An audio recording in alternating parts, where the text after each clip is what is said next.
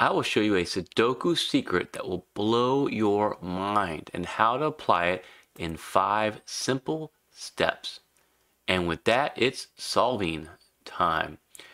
You could solve this puzzle using traditional methods, and it requires several advanced strategies to solve it logically, including XY chains and empty rectangles. Instead, I'm going to show you a neat way and a secret way of solving that doesn't work on most puzzles, but it'll work on this one. Greetings, friend. I want to thank Bondi for giving me this first of 4 puzzles that I'm featuring this month using set equivalence theory, also known as SET.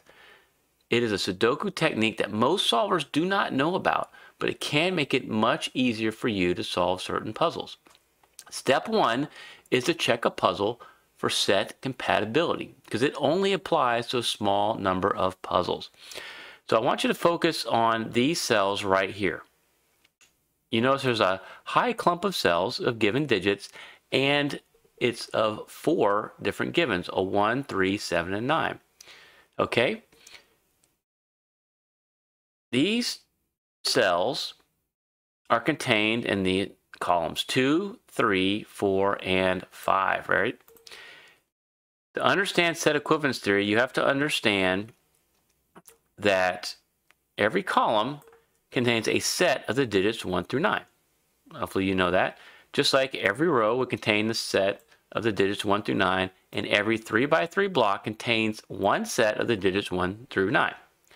So if you have 4 of these, this is 4 sets of the digits 1 through 9. You're going to have 4 1s, 4 3s, 4 5s, 4 7s, 4 2s contained in here. Now we can use that knowledge and where they're located to see if we can force some restrictions in this puzzle. So we want to use other digits that are not 1, 3, 7, and 9 that I showed you here. And you might see outside of the red, if you look, you'll see there's quite a bit. There's 2s, 6s, 8s, 2, 4, 6s, and 8s. There's quite a few of those, plus a couple of extra digits, 5 and 7. So we use columns to form a larger set. So a set of 4 sets of the digits 1 through 9, right? So this is a larger set called the red set. Well, we're going to form a green set.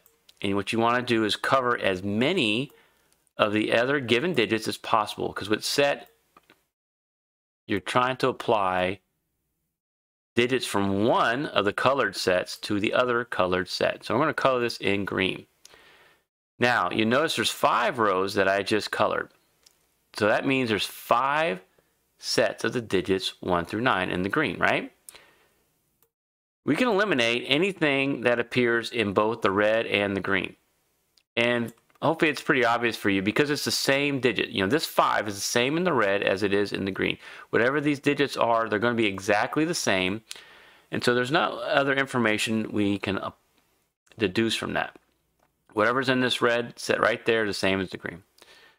The other thing is you'll notice since we have 5 rows of green and 4 columns of red, there's a mismatch. So what can you do about that? Because we'd ideally like to have the same amount. Well, you may notice in the green you have this whole block, which that block is a set of the digits 1 through 9. If you eliminate that, you eliminate the digits 1 through 9. We don't know what these other 5 digits are. I mean, we know they have to be 1, 2, 4, 8, and 9. We don't know in which cells, but we can eliminate that. And now you have 4 sets of the digits 1 through 9 in the green and 4 in the red. So we have an equivalent amount of digits to consider. And this is the beauty of set equivalence theory. So step 2 is divide these groups of numbers into 2 sets where the given digits are predominantly in one of 2 of the colored sets. So the reason I chose these is you'll notice there's mostly in the red you have the digits 1, 3, 7, 9. So that's one colored set. And in the green you have 2, 4, 6, and 8. You do want different givens to be clumped up into the colored sets. That will make it work. And if it is uneven, let's say you had 5 and 1 and 4 and the other, there are some ways of solving where you have to add or remove certain digits. And I can cover that in another video.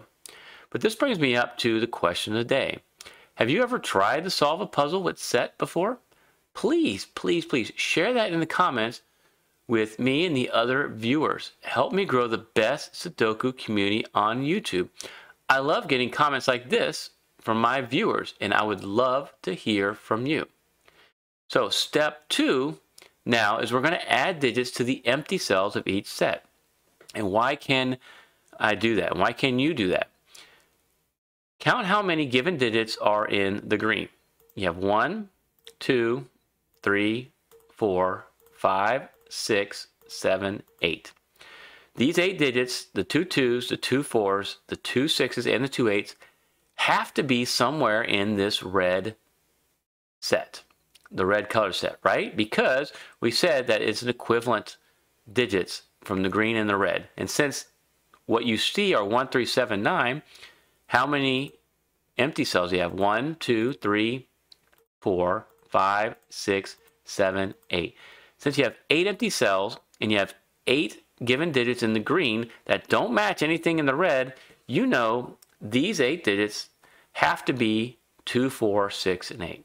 And in fact, you can be more specific. It's got to be 2 2s, 2 4s, 2 6s, and 2 8s. These green digits have to be somewhere in the red. They have to be.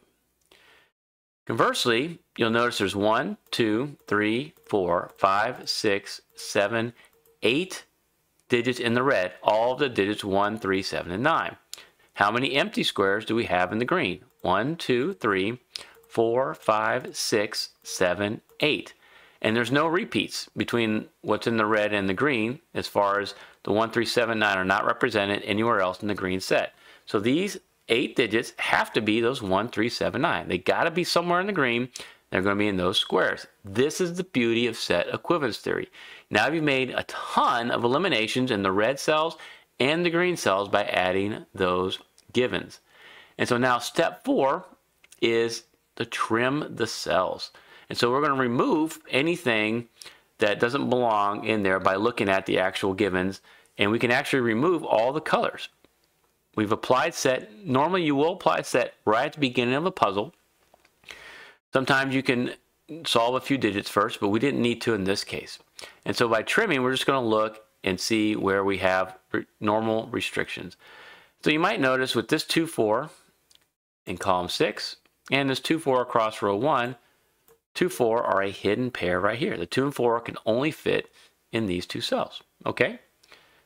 With the 6 and 8 cutting across row 6, this 6 and 8 coming up, column 1, the 6 and 8 are a hidden pair that go right there. The 6 and 8 got to be somewhere in block 4. They only fit in those 2 cells.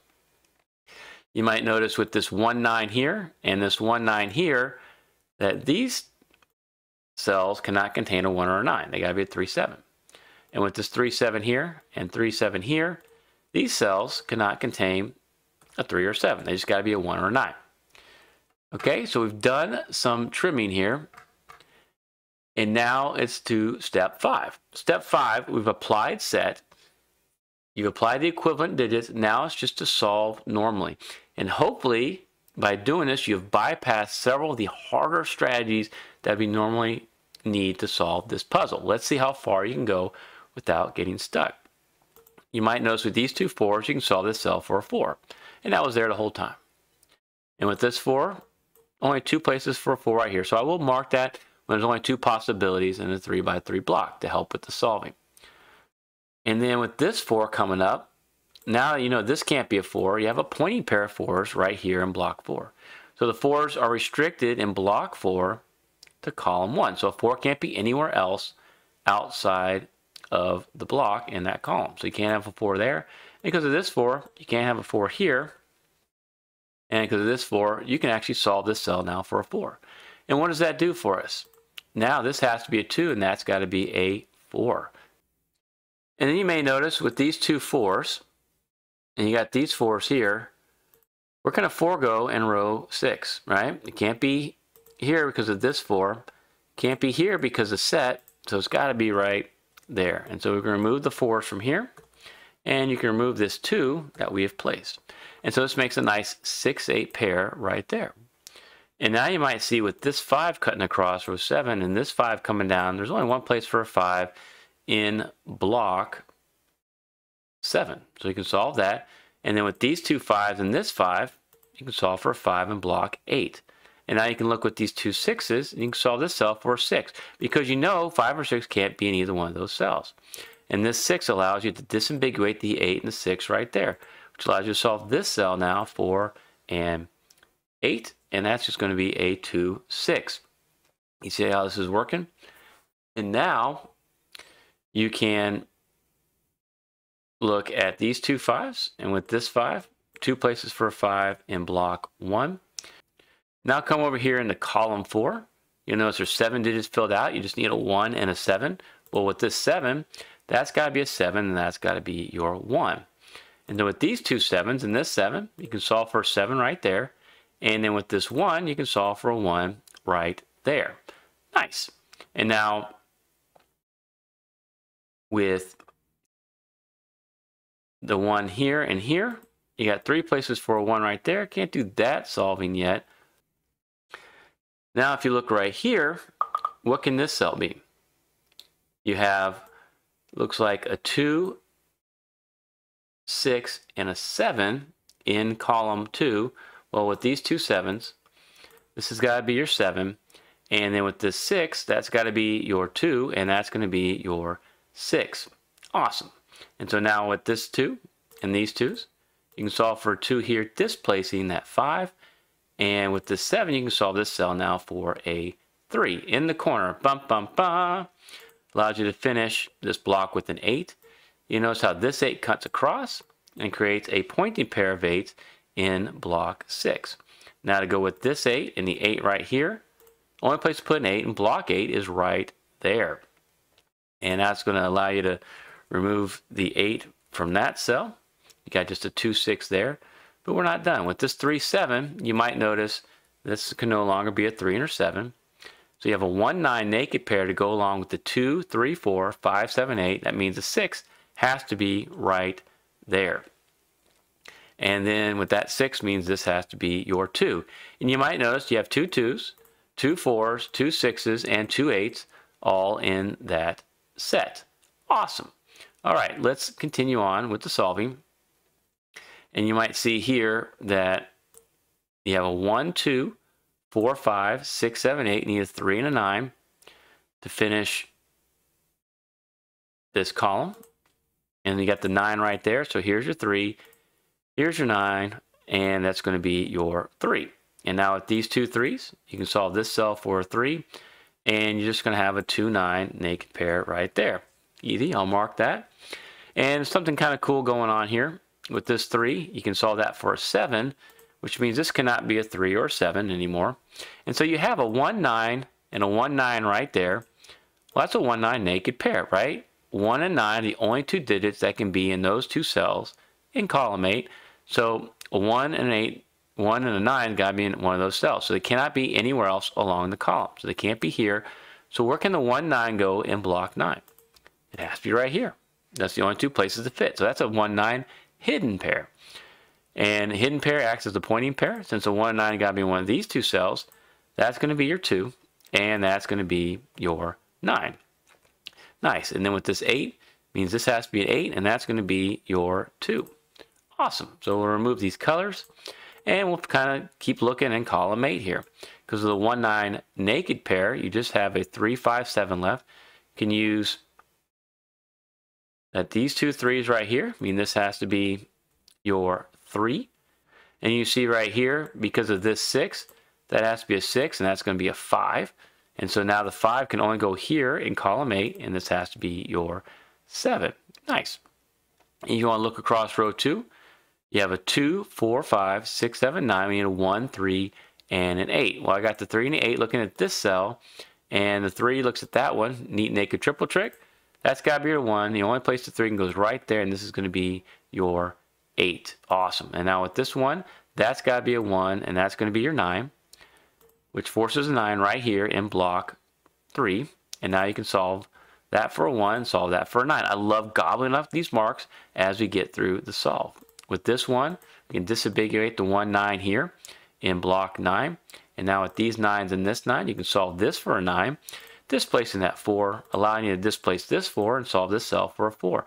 And you can see this is all normal solving that we're doing, nothing too hard here after we applied set equivalence theory. With these ones, that's got to be a 1. Got a full house across row 4, just missing a 5. So you can mark the 5 right there. I don't see a 2 in block 6, so that's got to be a 2. And you look up here, and I don't see an 8 or a 7, so I'm going to pull that 8 up. Here's your 8, and our last digit is a 7. Now, apply what you just learned to this next puzzle by Bondi. Thank you so much for watching.